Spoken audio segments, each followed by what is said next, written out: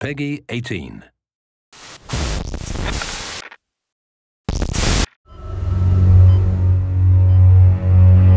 I'm Ian Millam. I'm the art director on Dead Space 2.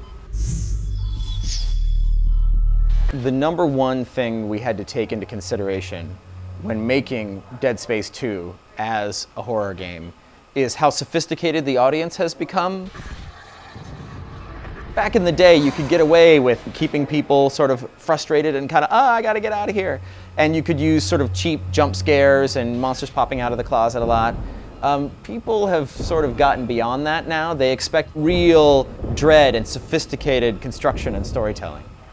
When you look at the necromorphs in our game, they have a little visual story and a little bit of empathy there where you can see what happened to that guy. And you can see the gruesome injury or the transformation that he undertook to become one of these terrible, terrible things.